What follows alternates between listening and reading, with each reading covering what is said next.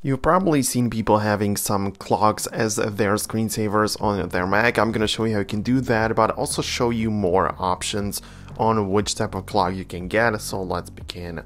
The most popular one is the flipping clock and the flickwa as they call it. So I'm going to show you how you install that at first. So you go to the link in the description and you will end up on this page. What you are supposed to do is to scroll down to find the download button, which is going to be for the Mac, of course. And once the file is downloaded in your downloads folder, just open it up, install it, and just follow the steps that you can see on the screen right now to make sure that it works properly. After you're done, then in the system preferences, in the settings for the Mac, in the screensaver section, you should see the new option. It should be somewhere at the bottom and there should be the new screensaver. So if you're gonna scroll there, you should find it, and of course make sure that it is enabled, that it is turned on, and you can also customize it a bit because you have some options.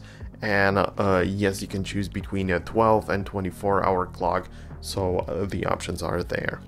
But besides these popular options, there are also some other clocks which don't really have this flipping effect or anything like that. You can, for example, get anime clock, and it looks something like this. You can get it to show a alarm clock as a picture of your screen, which changes according to the time, which is also very useful. I'm gonna put the links to that as well. It's free, you can download as a free software or free screensaver, so this is one option as well. You can, for example, have this gradient color themed clock and a screensaver, which also looks really nice, and there are plenty of options. I'm gonna put some really interesting options down below as the link to the description, so you can just always check it out, take a look at it, download the one that you want and keep using it.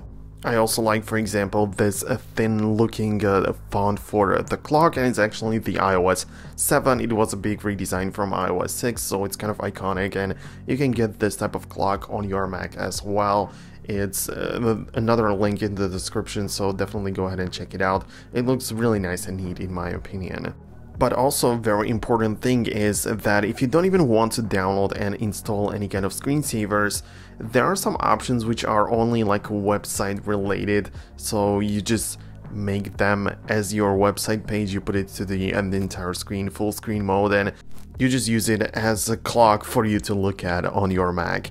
With using that, you just disable the auto lock feature on your Mac and you're just good to go. You don't even have to install any kind of screensaver or anything like that. So I'm gonna include some of these options down below as well. And right now we are at the end of the video. It's really not a difficult or hard topic, so I'm not gonna drag it out any longer. I really do hope that you enjoyed it and found it valuable. For people that did, I would appreciate a thumbs up and also subscribe so you don't miss future uploads. Have a great rest of the day, and we can see each other in the future uploads.